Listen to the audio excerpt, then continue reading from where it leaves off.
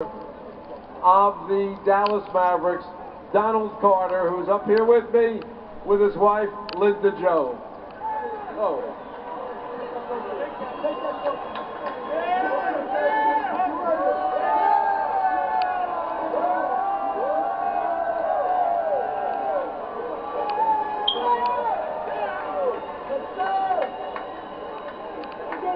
In the mass of people,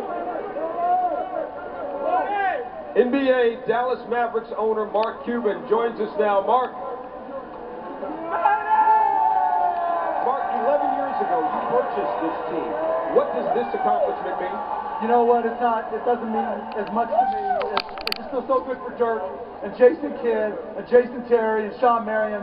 You know, the whole world was telling us we were the one and done boys, that we were going to get knocked out in the first round.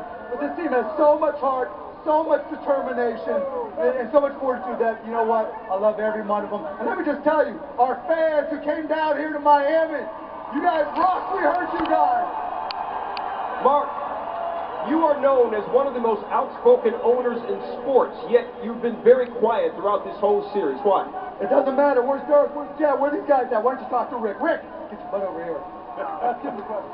Coach, come on over. Congratulations. I have an announcement. My owner is now available for interviews.